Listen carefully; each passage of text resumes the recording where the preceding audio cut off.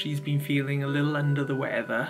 Nothing to be concerned about, she says, until she lost her sense of taste and smell.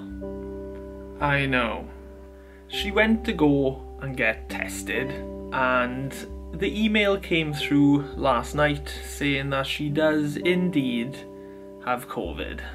Now, it has been a couple of days since she's been experiencing any symptoms, almost a week since she first started experiencing symptoms, and already she feels like she's on the mend. At first, she was experiencing what felt like a mild flu, basically like a cold. And if this is all she experiences, then thankfully she is one of the lucky ones. But what about me? What about me? What about old Greg? What's gonna happen to me? Yesterday I got tested for COVID and I've come back as negative. But given the circumstances, I feel like it's inevitable that I'm gonna catch it. And when I do, I too want to be one of the lucky ones. So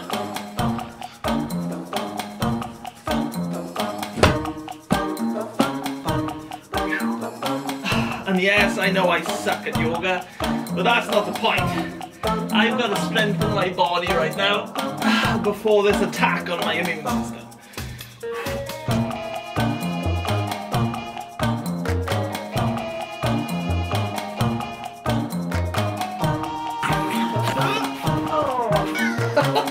Oh, Johnny! Get off me! Well, that's yoga cut short. Right, I'm sure you guys are aware of the term cheat day. Like, Dwayne "The Rock" Johnson is famous for having every Sunday. Well, instead of cheat day once a week, I'm a firm believer that we should all take one day out of the week and dedicate it to doing the exact opposite of a cheat day. A day where you complete certain tasks which will guarantee a positive outcome for not only the body, but the mind. Let's all try to have what I like to call a beat day once a week, or more. The more the merrier with a beat day. I'm just thinking that it's important for me to keep up with these beat days until I have beaten COVID, or at least to give myself the best fighting chance. Everyone's beat day can look different. This is just a video about my beat day. And now, I'm gonna do two things. It's also a vlog of what I get up to during self-isolation, but let's just get back to the video. Two interesting things at the same time. And that is red light therapy and the Wim Hof breathing method.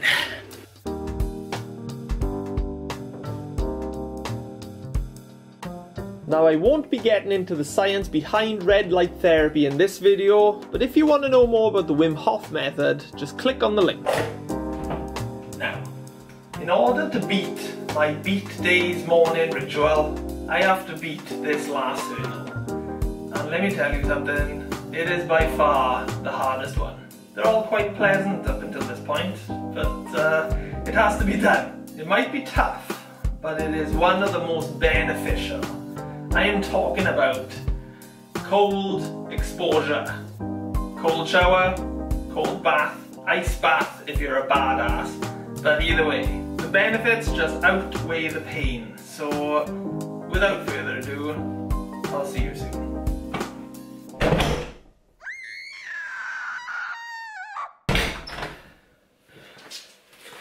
With all that out of the way, let's finally go and enjoy the day.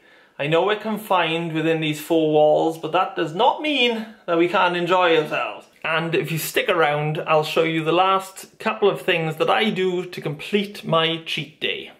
Cheat day? Beat day. There's only like 2 or 3 left, but they're important ones. Here comes a special delivery. My mother is arriving now with a big food shop. Ma, I've opened the back of the van, so just pop it in there.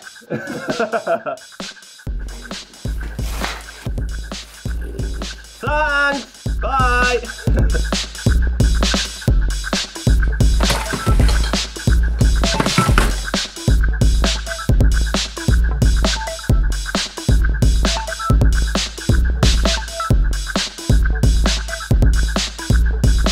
And let's not forget to take our vitamins. research says that some vitamins might help alleviate symptoms of COVID. So I'll be taking vitamin B12, vitamin D, and an advanced super mushroom complex with natural vitamin C to boost my immune system. And in case you're wondering, yes, Dobby got something too.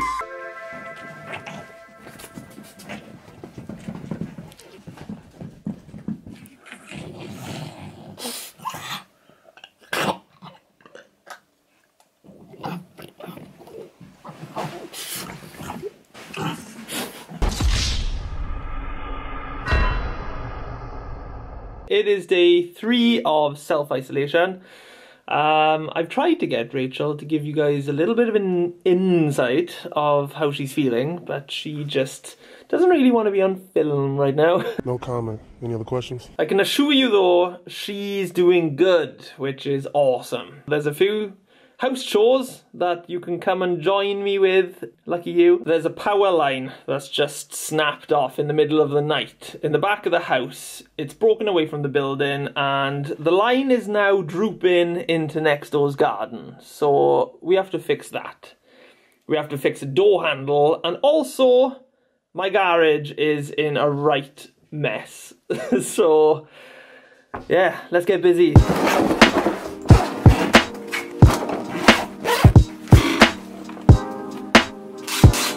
This little Volt pen is a must in anyone's tool bag. You take it first to a known electrical supply, and the closer you get, it changes colour from blue to red.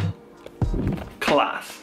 It could save your life one day, so it could save my life today. Who knows?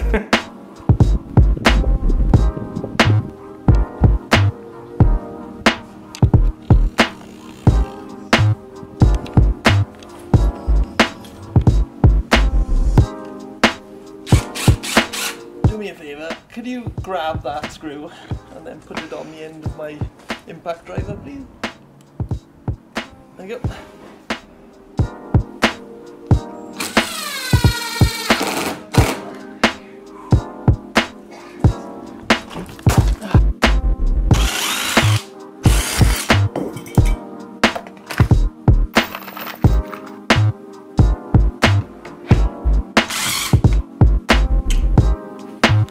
Nice. Okay, 2 chores down.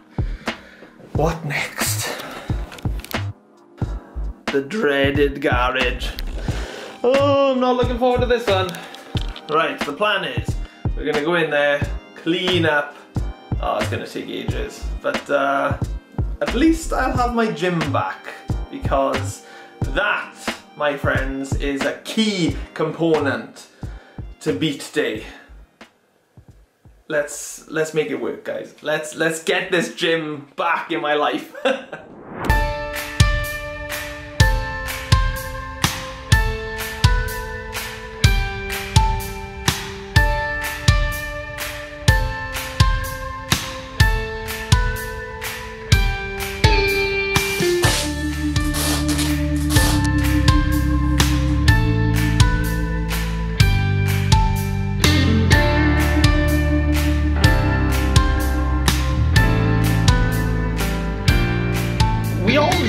Weight training or resistance training leads to muscle growth.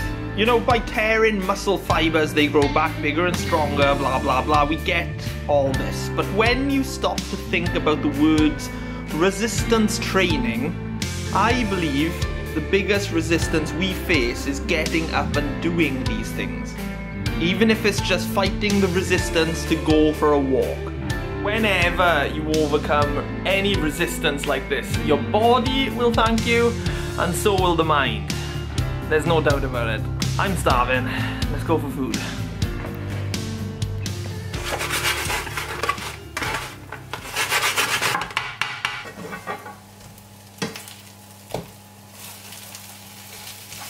And we are vegans in this household, so that's not real meat. That's pretend meat. It looks good though, doesn't it? It looks very good. But yeah, instead of you watching me cook these meals, how about I teach you how to cook a little dish that me and Rachel have learnt lately? Yeah, check it out. Today we're going to make a cauliflower and potato salad. This recipe video will literally take 60 seconds, so just stand by. And sorry for the cheesy music. Cheese. Here's the ingredients. Let's get started. First, boil your potatoes for around 25 minutes in salted water, drain and then leave them to cool slightly. Cut the cauliflower up into florets and cut the aubergine into cubes. Sauté some finely chopped garlic over a medium heat before adding your cauliflower and aubergine.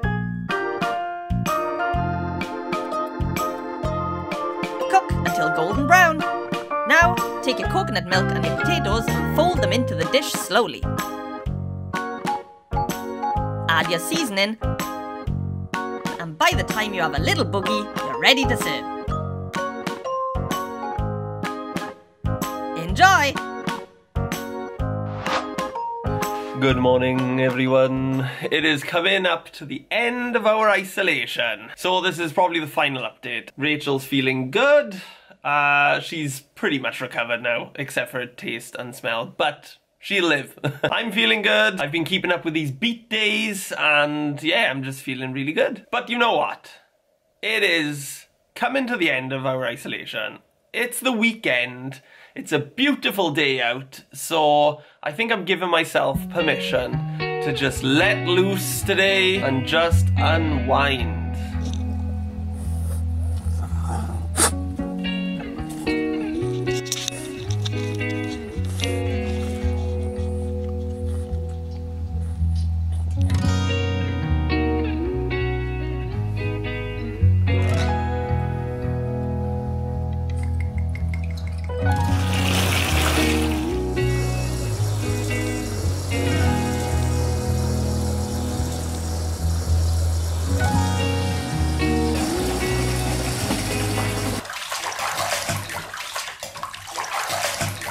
Okay, as we are self-isolating, I thought what better time than now to get Xbox Game Pass and try and just get back into playing some computer games.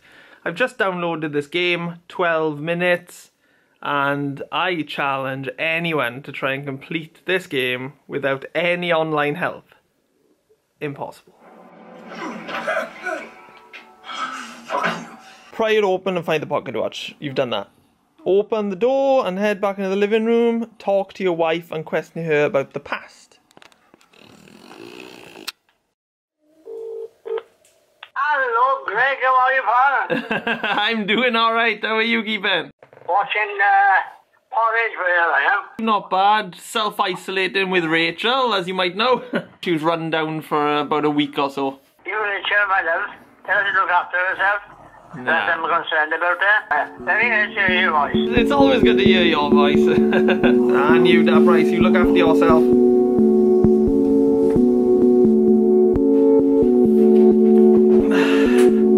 Hi, if you are still sticking around, thank you very much for watching this video. It's been interesting sharing a little bit about my life during lockdown with you guys, and I think I will wrap up this video with the last thing that I like to do during my beat day, which is journaling. You can write anything you want in these things, but for me, right now, I'm focusing more on a gratitude journal.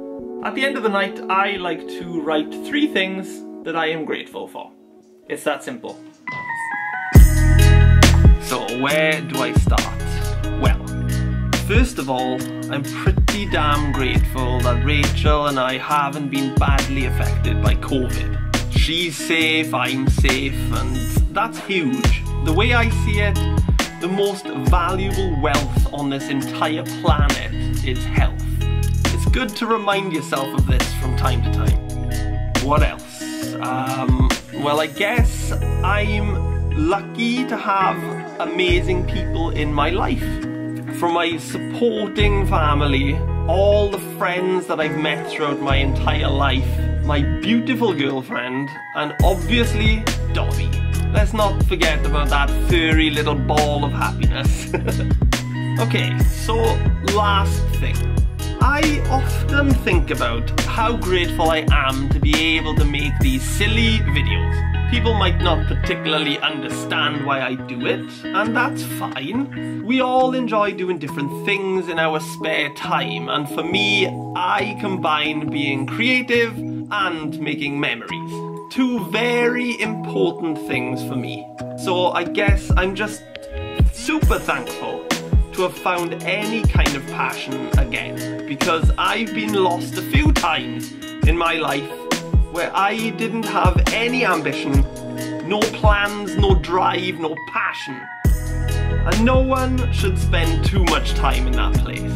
Now, without rambling on too much, I guess I'm thankful for a lot of things, but for now, let's end by saying I am thankful to anyone watching this video of mine.